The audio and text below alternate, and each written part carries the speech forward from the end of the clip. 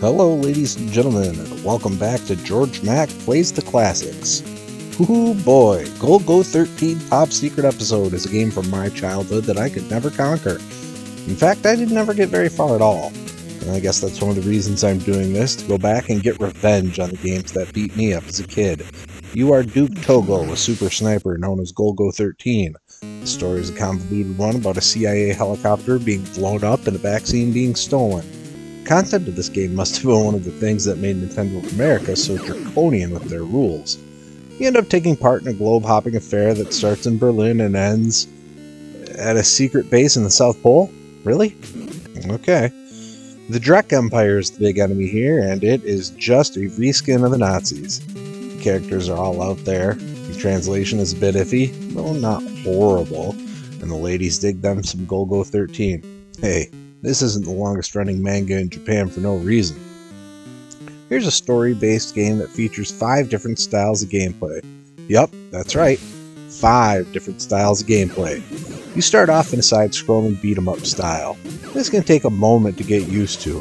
Golgo 13 is stiff in movement. You can jump with the B button, shoot with the A button, and kick while jumping with the A button.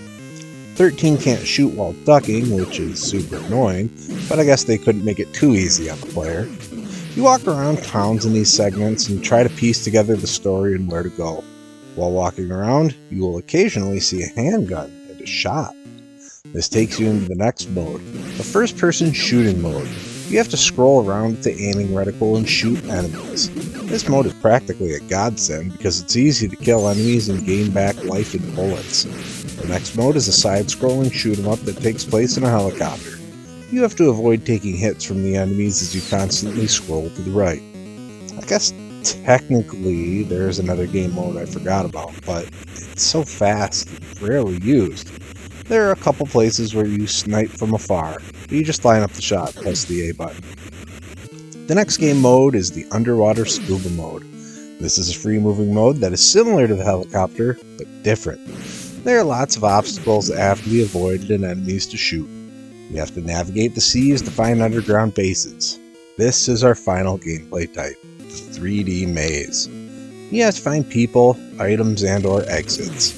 There are enemies in the maze, walls that must be destroyed with hand grenades, and ceiling lasers that will zap your life if you aren't careful. Be prepared with graph paper or a map from the internet. I was able to power through Golgo 13 with help from save states.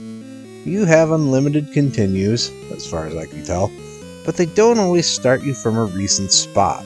I had to get a good run through the penultimate room to have enough health to be able to defeat the final boss. Guess who? Yep, a floating disembodied Hitler head. Make that multiple floating disembodied Hitler heads. When it comes to grading Golgo 13 Top Secret Episode on NES, graphics get a 1.5. Honestly, the graphics aren't that good in the side-scrolling areas or 3D mazes, thanks to monochrome color schemes. Sound gets a 3.0. I think the music is pretty good, and the sound effects aren't bad. Gameplay gets a 2.0. The different modes work to various levels of goodness. I like the play of the shoot-'em-up stages, I don't like the beat-'em-up stages or the 3D maze. Difficulty gets a 2.5. Difficulty comes from figuring out where to go and how to get there. Fun factor gets a 2.5. I had enough fun from going through and finally beating a game from my younger days. Overall, Golgo 13 Top Secret Episode earns a 2.3 and gets a C. It's certainly not a great game, but it's very ambitious. Give it a shot, but don't try too hard. Well, that's going to do it for me for today. Please like this video, let me know how you feel about Golgo 13, and please subscribe to Head Drop Productions on YouTube because we want you here for each and every video we release, because it is your destiny.